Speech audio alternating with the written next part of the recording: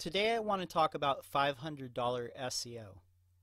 Now that $500, it could be $400, it could be $300. I want to talk about the three types of service providers that sell $500 a month SEO and which are safe and which you should avoid. I want to talk about why people think that SEO should cost $500 and the practical reasons why you're unlikely to get good SEO for $500 or less. I'm also going to go into what it takes to run a SEO agency or even just being a SEO freelancer, some of the costs and why charging people $500, $400, $300 a month is really unsustainable. And then we're going to talk a little bit about why people find it hard to break out of this mental model of thinking that $500 is the most that they should pay for any form of digital marketing, and the types of organizations that happily pay up to 10 times that amount or 100 times that amount. So let's get into it. A $500 SEO. The reason why I'm bringing this up, this has been kind of bubbling up in me for a while. I wanted to talk about it. I see a lot of my friends that are running small agencies or they're freelancers, and a lot of people that were traditionally building websites are branching out into SEO. That's one characteristic of it. A lot of people that are younger, say they're under 30 years old, are looking at digital marketing as a way to help people and to make money for themselves. There's a lot of SEO software out there. There's do-it-yourself SEO courses. There's about a zillion blog posts on SEO. So with all this information, I think that there's a lot of people doing SEO that didn't do SEO in the past. But I want to talk about the types of businesses that I run into the most. The types of businesses that I run into are usually family-based. There's some sort of family dynamic. There are smaller businesses. They're under $50 million in revenue. $50 million in annual revenue for these businesses is a big step. Now some of these are doing 250 grand a year in revenue. Some of them are doing $1 million. Some of them are doing $2 million or 3 or 4 or 5 million. And the infrastructure of their organization has not grown to the point where they have internal marketing teams. They might have 5 or 10 or 20 employees, but they don't have an internal marketing team. And so a lot of them are exploring different things that they can do with digital marketing. Some of that is social media, some of it might be AdWords, and some of it might be SEO. So what I found is there are some organizations that are very open to spending an appropriate amount on SEO, and then there are some organizations that have a real hard time imagining that SEO or social media or any type of digital marketing could cost $1,000 a month, much less $2,000 or $5,000. That's just too much money in their mind. So what these organizations are looking for is someone who can do SEO for $500 or less, $200, $300, $400, or $500 a month. And there's three types of these providers that I've identified. Before we go into the three types, I want to clarify really quickly.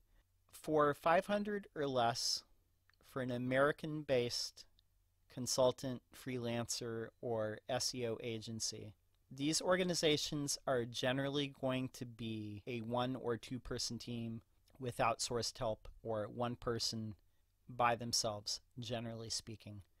Larger agencies, 10, 12, 20, 25, 50 people, they simply cannot compete at a price point of $500.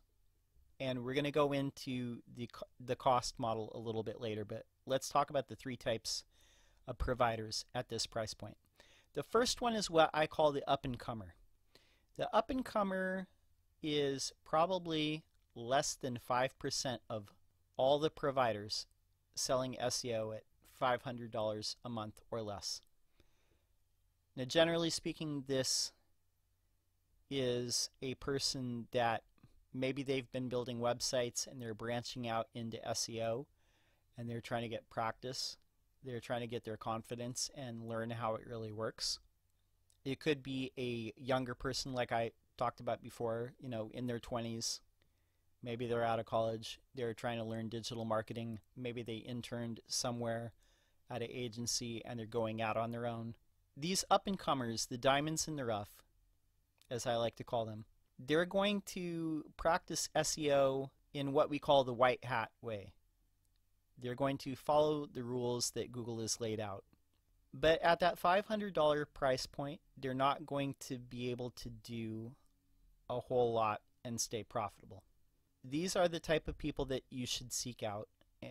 But again, this is going to be by far the smallest percentage of people in this category selling SEO or digital marketing services at this price point. For the most part, what I see people doing at this price point is they might be taking your existing content, optimizing it, making sure that you have correct keywords. They might be giving you keyword research. They might be telling you what type of content you need to be creating, but they're probably not going to be creating content on their own for your site. They're not going to be redesigning your site. They're probably not going to be doing a whole ton of web development. They might do a little bit, but they might not be doing a whole ton. They might optimize some of your other profiles out there, like your Google My Business or your Yelp. I want to say this really quick too. The people that are doing white hat SEO, they're up-and-comers, they're diamonds in the rough, they're doing a good job. These sorts of people generally raise their prices after getting a little bit of practice underneath their belt. They're not going to stay at that $500 price point for very long because they do bring value in what they do. A lot of people that are doing SEO for $300, $400, or $500 a month are generally helping local businesses to rank within their zip code. So in other words, it's small businesses. They need local SEO. They need to rank within their zip code. But generally speaking, you're not going to be able to do a national and international campaign for $500 a month. Those sorts of campaigns are going to run 4 or 5 or even 6 figures a month. And generally speaking, those are going to go to larger agencies, not solo consultants. They're going to go to teams. So this brings me to the second type of profile in the $500 a month SEO bucket, and that is what I call the first-time outsourcer. Now, I see a lot of these in Facebook groups, they're in Reddit threads, they're in internet forums, and these people are really good at sales. They're really good at telling you what you want to hear. I've seen a few of these people at Chamber of Commerce events before. Now, they have probably taken some sort of course or joined some sort of SEO membership. They've had somebody teach them how to sell SEO really well. Now, what they lack is the ability to do SEO in a way that's not going to get you Google penalized. I'll talk more about that in a minute. And a lot of times they're relying on what we call private blog networks to build links, which are basically fake blogs which will get you Google penalized if you're getting a big influx of links from this type of source. Now, these people, generally speaking, they're good at making the sales, and what they'll do is they'll go into the Facebook group and say, like, hey, I got an SEO client. Does anybody here do white label SEO? They want to offload all the actual SEO work to somebody else. This kind of crosses over into the third type of $500 SEO organization, what I call the experienced outsourcer. As I mentioned previously, this is usually 1 or maybe 2 people at the most, and they have a system of making sales, and they'll sell SEO packages to local businesses at $400 or $500 a month. But what they're going to do is they're going to outsource it to a developing country, an organization there, or a freelancer there for $99 or $199 a month, and they're going to pocket the difference. Now, I hate to burst your bubble with how the sausage is made, but this is the vast majority. These last two categories are the vast majority of people selling SEO at $500 a month. In other words, it's the blind leading the blind. And the reason why so many small businesses fall victim to this is they don't really understand what goes into SEO. Now, SEO in its concept is very simple, but in its execution it's very difficult. SEO is not about playing tricks on Google or trying to fool it into thinking that you're better than you are. It's about actually making your website and your content and your product offerings and the sentiment around your brand the best that it can be. So that means good content on your site, a site that looks and performs and satisfies your customers as much as possible, getting links from authoritative websites, building up your brand in a way that most people are searching for it. This sounds really simple in a concept, but in practice it's really difficult to do all this because it does involve a little bit of work. It does involve work. It usually involves a lot of things in your code base, in your content, in your marketing, in your overall marketing. SEO is really becoming more and more about your overall marketing position. And someone who understands that, or an agency that understands that, is going to be a vital ally for you. But as I mentioned, a lot of people don't know how to analyze what they're even getting.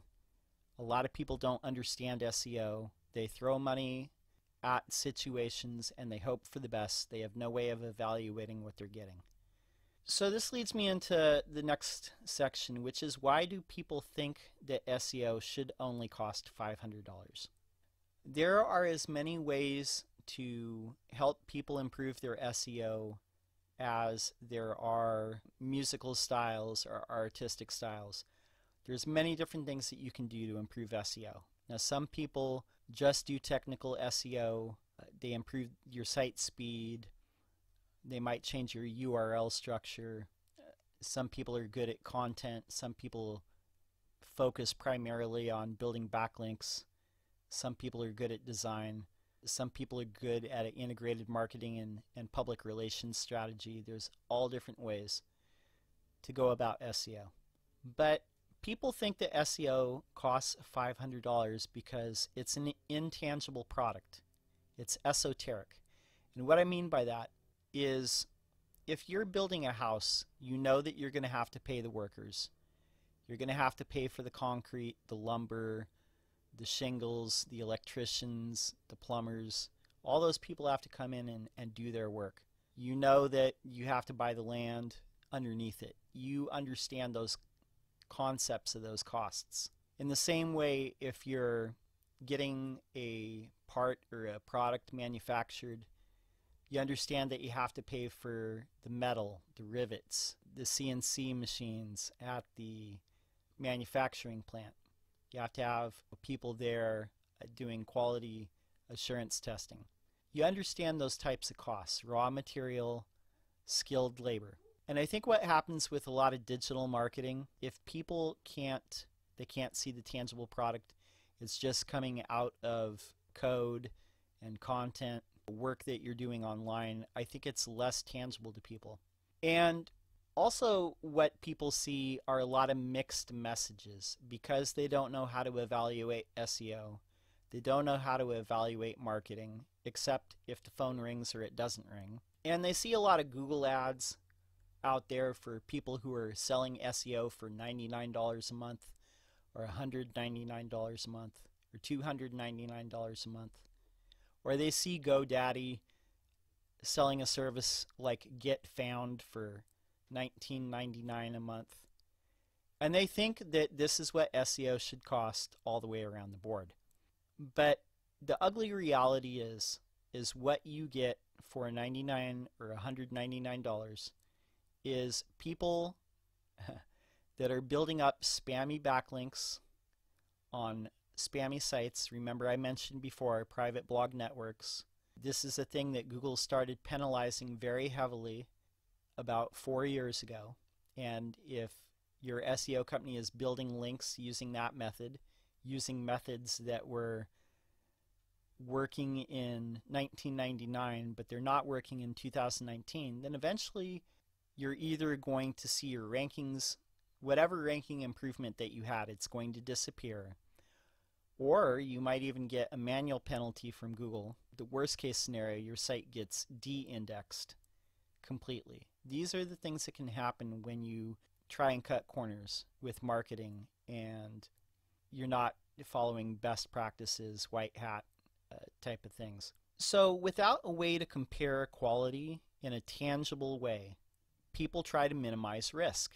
And so they go with an SEO company that only costs $199 a month as opposed to $19.99 a month, meaning like $200 versus $2,000. They're going to minimize risk. But the problem is with digital marketing, it's just like anything else. You get what you pay for. If you're paying next to nothing, you're going to get next to nothing. And in fact, in a lot of cases, you might end up in a worse position than if you had simply done nothing at all, because a lot of these practices that people employ, they're out of date. They're things that Google actively penalizes sites for, and it's a lot of bad information. The quality of material that you put into stuff is the same with a digital product or digital marketing as if you were making a product in the real world. This brings me to another thing that I want to talk about, which is the cost of doing business as a SEO agency.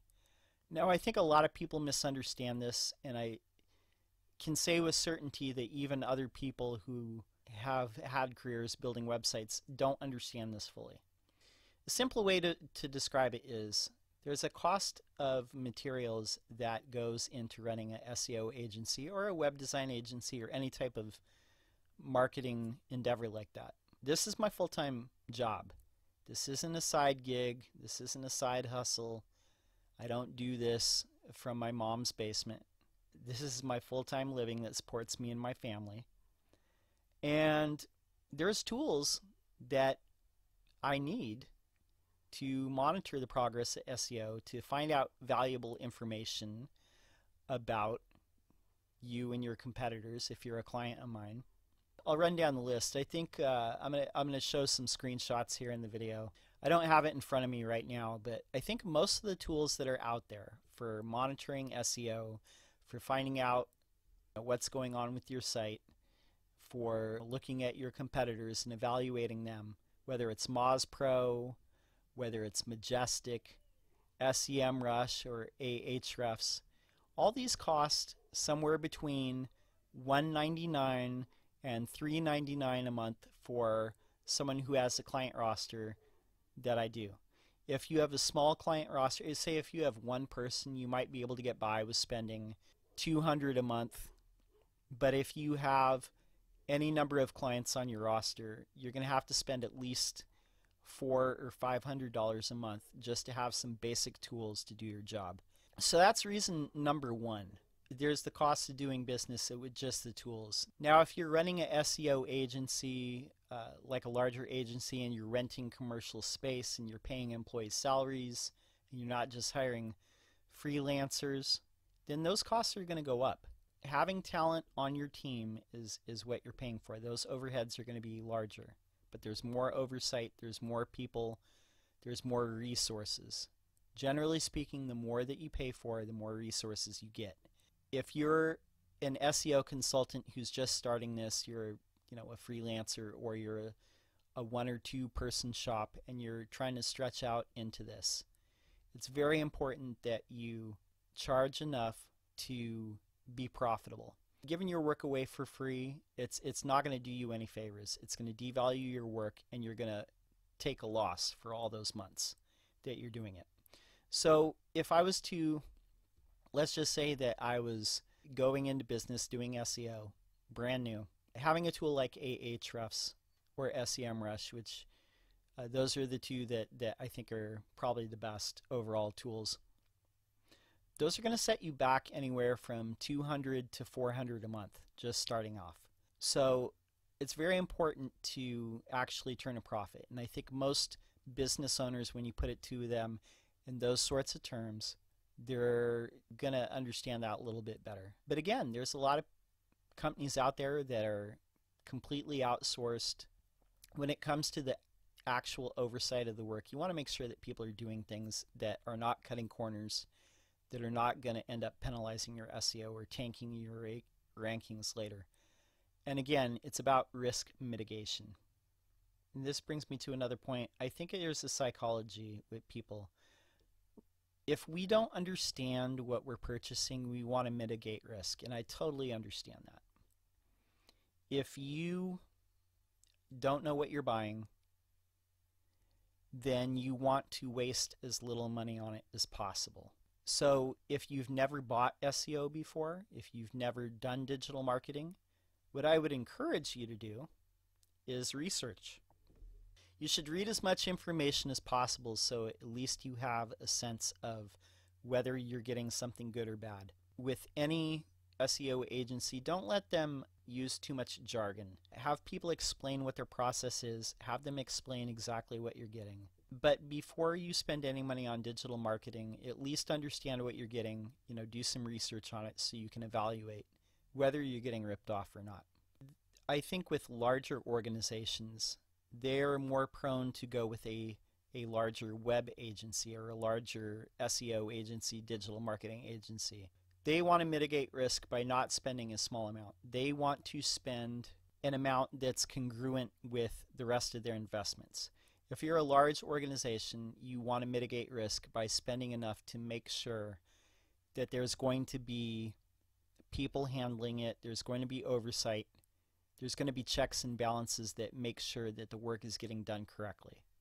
And I think it's more the smaller businesses where they're more prone to spend less on it, because if you don't understand it, the way to mitigate risk is to spend less.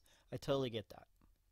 And I see cases where I've had prospects tell me that, where people have said that they're going to go with the cheaper option.